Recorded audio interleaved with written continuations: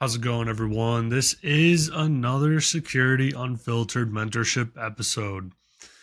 So, it's been a while. It's been quite a while. I think the last one of these that I did was sometime in August or something like that, after DEF CON. And to be quite honest with you, ever since DEF CON, I've just been burnt out because for that conference, it was nothing but meetings. I barely even attended any of the talks or any of the villages. I mostly met with vendors interested in potentially, becoming partners with the podcast and sponsors of the podcast and whatnot, and meeting people to get new, more interesting guests on and whatnot. Lots of I guess business development, if that makes sense. So the trip overall was very much worth it, but I got into this state where I basically needed a vacation to recover from my vacation, because my vacation was so, jam packed with everything. And especially, it's in Vegas in the summer, so it's really hot out. And the traffic was insane because construction is everywhere getting ready for the F1 race. This is even back in August. So it was just a lot going on. And, right after DEF CON, I went and did the CISSP certification. I passed that certification. And then I started to study for the AWS Security Specialist certification. So I already got it. I got it like 3 years ago, but it was up for renewal. So I still have to retake it, but, I'm working towards it. Along with everything else that I have going on in my life, I just got a little bit burnt out, and to be completely honest with you, I just needed to take the month of October off from, mostly from the mentorship episodes, but also I didn't really record that many episodes in September. Everything that was released in September was for the most part, already recorded and edited and everything else like that.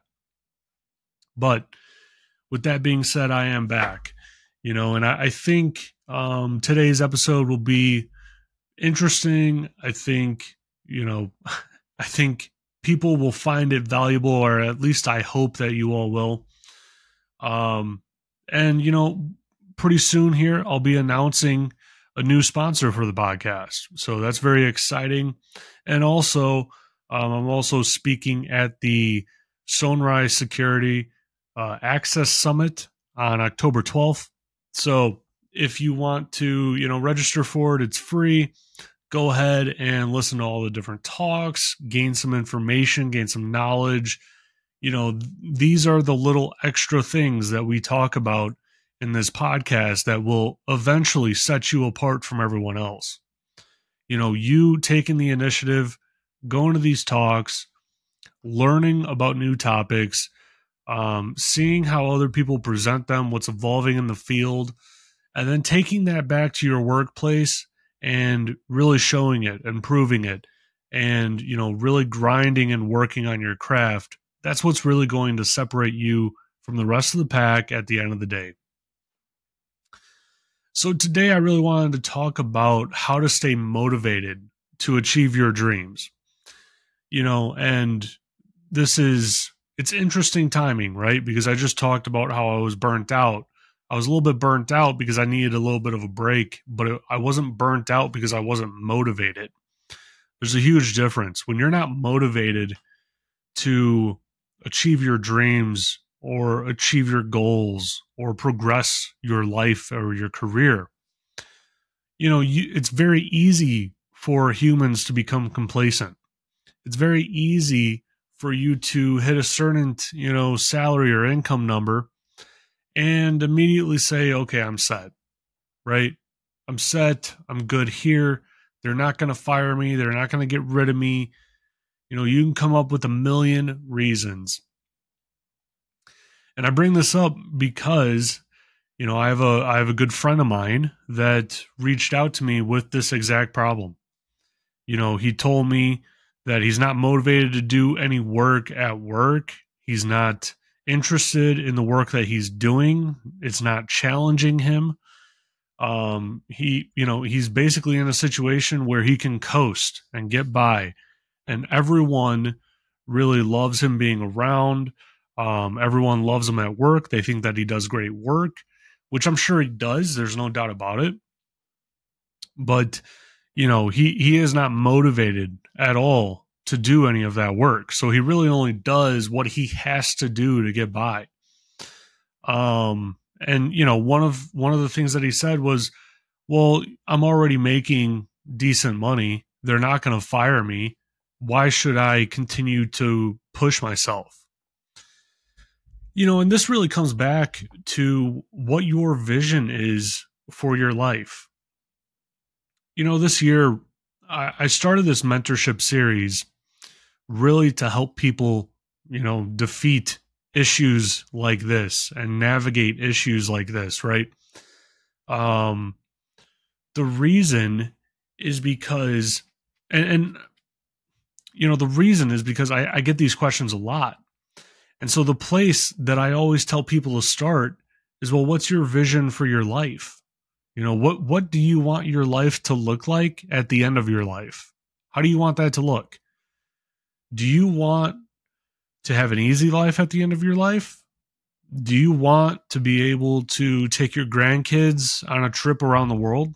Do you want to be able to, not have to work at Home Depot or Walmart or whatever it might be? There's nothing wrong with working those jobs, but I guarantee you, if you ask those people in their 60s, if when they were in their 20s that they planned on working here when they retired, they probably would have said no. So how do people actually end up there? And it's really without having that vision, without having that plan. Someone said before, right? No one plans to fail. They fail to plan. You have to have a plan. You have to have a vision in your head of what you want your life to look like. Now, for me personally, I really want an easy life at the end of my life. When I retire, I'll still probably work in some capacity, maybe doing consulting or something like that. But it's not going to be no 9 to 5, right? It's going to be doing something that I love, which is security. But I wouldn't want a 9 to 5, if that makes sense. And based on that, right? Another part of my vision is, being married, having grandkids, having kids, all of that sort of thing, and having them live a comfortable life. Comfortable in terms of you don't have to worry about the money. Like if you want to go and, play baseball, play hockey, play whatever, right? You don't have to worry about asking, me for the money to get you new shoes or whatever it is. That's something that I went through as a kid, and I don't want my kids to ever have to go through, plain and simple. And so that is all a part of my vision. And so now you look at what you're doing present day and you say, am I doing everything that I can right now to make that a reality? If the answer is no, then you should probably change something, right? If it's yes, then good job. But, there's a lot of us that, say that, oh yeah, I'm working towards this thing, or, I want this thing. It's really easy to say that you want something, right? It's very easy to say it. Words are cheap, right? Actions are expensive. I used to be friends with someone that would always complain about his job. And the complaints of his job was really about the complaints of his industry. He was in the marketing field and he hated it. He hated basically every minute of it. He did not enjoy it at all. He wanted to get out of it. He wanted to make a career change. This person is like 30 years old at the time, right? Very young, early on in his career, I would say. Still a lot of time to make a change and, go from there, right? And for years, he said he wanted to get into IT. He said it. And my only response was, well, hey, you've been talking to me about this for 3 or 4 years now at this point. What are you doing to get yourself into IT? Because if you were doing anything, if you were doing the right stuff, you'd be in IT by now. You would be in IT, you know? And he had no answer. He had no reply, right? And so that just goes to show you, talk is very cheap. The actions are expensive because that's where you have to put in the time. That's where you have to put in the effort. That's when you have the late nights. That's when, you're beating your head against the wall because you can't figure out this problem because you've never encountered it before and you don't even know what to Google because, you don't even know what is going on, right? How do you work through those situations? And it's critical for you to not just have your vision down and have it understood and really ingrained in you, but it's also very important for you to also have your goals, outlined for the entire year. Like I said before, you have to have different goals that fall under different categories. Could be your faith, religion, could be your personal self-development, your business, your career, career focused development. Maybe you want to learn how to code in Python. Maybe you want to learn Golang. Maybe you want to get a certain amount of certifications or whatever they might be. All of those things, you need to write them down at the very beginning of January. I'm talking, the very first week of January. I'm going to be honest with you, the last week of December, maybe the last 2 weeks of December, I'm starting to write them down, right? I'm starting to at least think about it at a very minimum.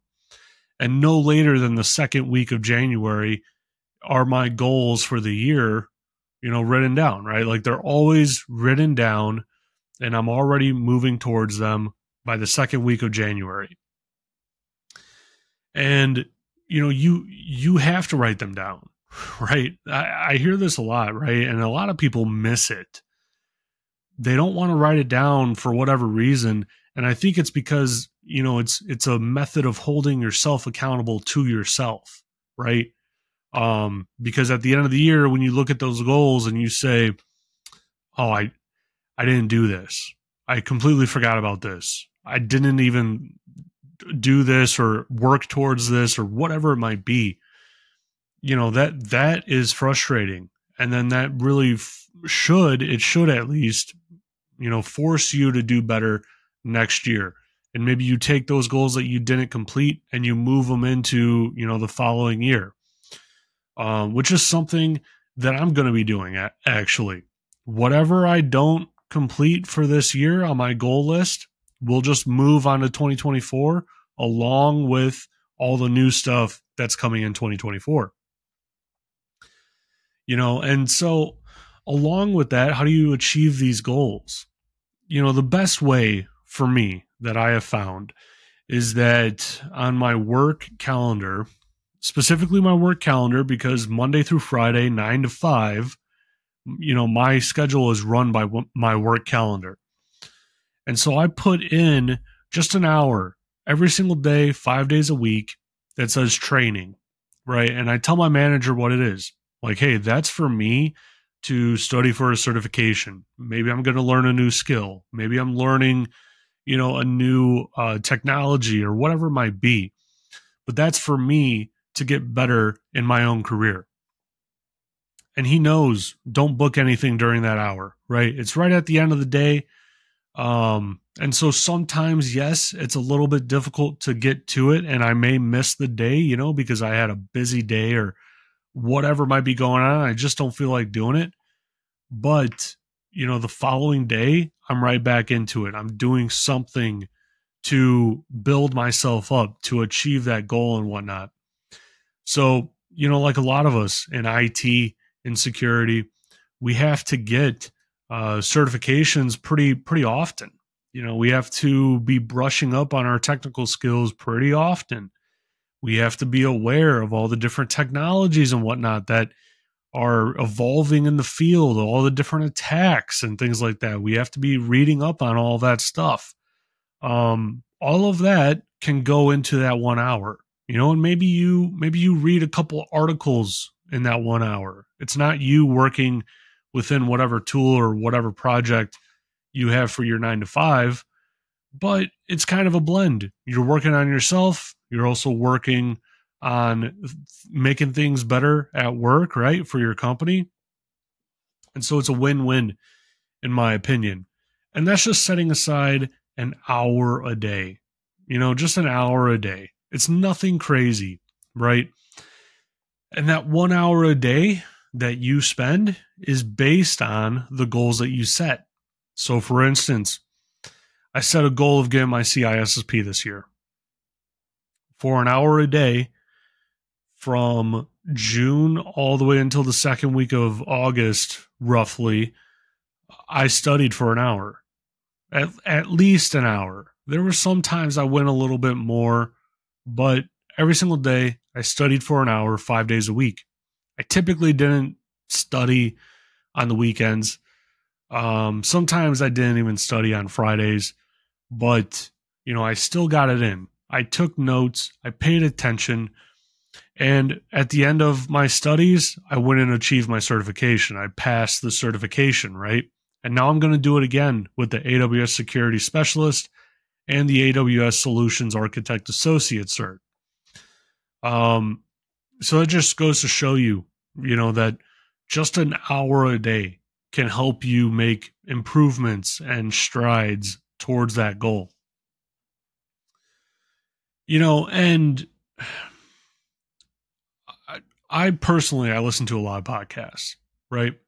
And I listened to a podcast with David Goggins, and he said, you don't have to be doing insanely difficult or uncomfortable things every single day for you to be better. You can do just one thing, one small thing that takes you a little bit out of your comfort zone, makes you a little bit uncomfortable every single day, and you'll get better, right? The reason for that is that for us humans, it's very easy for us to get into a comfort zone, to get into a place where, you're good. You don't really want to, do anything else. There's no need for you to venture out or anything like that. And so you get comfortable, you get complacent, you stop learning, you stop pushing yourself, you stop learning new technologies, you stop learning different processes and skills and, all the different facets that make up IT. You stop doing all that and you focus on the one thing that you have deemed that you're good at. Now, this probably doesn't sound like a problem 50% of the time, right? Because what if you find something that you're good at and then you go all in on it, right? And you're really good at it. That's great. But you could also very likely be pigeonholing yourself in a company. And I'll give you an example. I have a good friend of mine that I worked with him for a year, and he was at this company for 25 years. Quite literally his entire career. And he's had the same manager his entire career there. And he only did maybe one or two things. He was known as like the office clown, office, jokester. He was absolutely very funny. You were going to have a good time when you were hanging around with him. You weren't going to get much work done. And yeah, that's basically what it is. And he was good at handling, very easy things that year one IT help desk people can be resolving, right? That was just what he did. He never really pushed himself beyond that. And no one at the company pushed him beyond that either, because he said, well, if I'm here and everyone likes me, they're not going to get rid of me. So why would I do anything Why would I take that time? Why would I take that extra energy and effort and, learn all these different things when they're not even going to use me for it? They already told me that what I'm doing now is the only thing I'm ever going to do here, and I'm fine with that. And they even told him, we're never going to give you a pay raise. We'll give you a bonus, but we'll never give you a pay raise. You're never going to be put on, new projects. You're never going to be handling new technology like that. You're going to be doing the exact same thing that you've been doing all the way until you retire at this company. To him, that sounded great. To me, that sounds very risky, very risky. Because what that means is that company can easily remove you from their company and not even notice that you're gone. Now, look, with probably 90% of us, right, they can do that. I work for a large automotive manufacturer, right? I'm one of like 700,000 people at this company.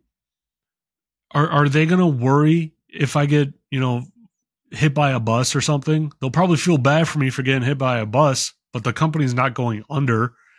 That's the thing, right? And so, hard times came on the market, and this individual got laid off. The one thing that he never expected to happen to him happened. And now he's in the situation of reinventing himself, right? Because he had it made up in his mind, they're never going to get rid of me. They like me, so why am I going to do anything extra? And so now he has to learn, things that he should have learned 20 years ago, right? He has to not only get caught up on the tech that has evolved since he got into the field, he has to then learn all of the new stuff that's coming out that everyone else would be learning. And he has to create new skills, learning how to code and everything like that. It's going to be very difficult for him. And, luckily, right, he has a little bit of runway in his savings and whatnot. He got a, very good, a very good, package when they laid him off and whatnot. But still, you're still under the gun at the end of the day. You're still in a situation where you don't have money coming in and you don't have the skills that match the current industry. And so you're in a bad situation. You see, he got comfortable. You doing an hour a day studying for a certification may not be the most uncomfortable thing in the world. But to 90% of the other people in your shoes, it is uncomfortable. Like I just said, I've been friends with some people for years and years. And one person has even been at his company for over 10 years, right? And he has talked about getting an IT for at least the last 7 years. The problem is that he doesn't take that hour a day and work towards it. When I wasn't in security and I was just in IT help desk, I took an hour a day and I studied. Did I like it? No. No, I really disliked it because I felt like I was very stupid because I couldn't grasp the topics. It was very difficult for me at the time. Was it uncomfortable for me? Yeah. But did it pay off? That's the real question, and it absolutely did. It's going to pay off in ways that you won't be able to see, right? My goal was to get into security, was to make a decent amount of money where I could support myself. Well, I hit that goal, but it also enabled me to develop the work ethic to advance my career, to start this podcast, to help other people get into this field and be successful. So you don't know, exactly what you're going to be getting from the investment that you put into yourself. And you have to see it like that. You have to see it as an investment in yourself. You are literally spending your time, money, effort, energy into this thing to hopefully make yourself better.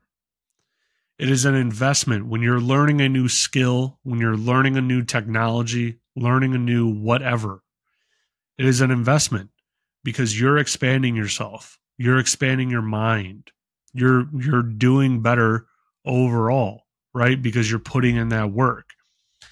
And so when my brain switched with doing, this 1 hour a day thing, it's when I realized, oh, I'm making an investment in myself. Just like how I buy stocks and crypto and invest in different things, that also needs to be done. I need to be investing in myself. Buying stocks and crypto and other investments, that's great. You're investing in your future. Having a 401k, Roth IRA, all these other things, that's great. You're investing in your future. But you also need to invest in yourself so that you can have the future that you want, so that your future self matches the vision that you had. That's the biggest thing that I could ever tell you.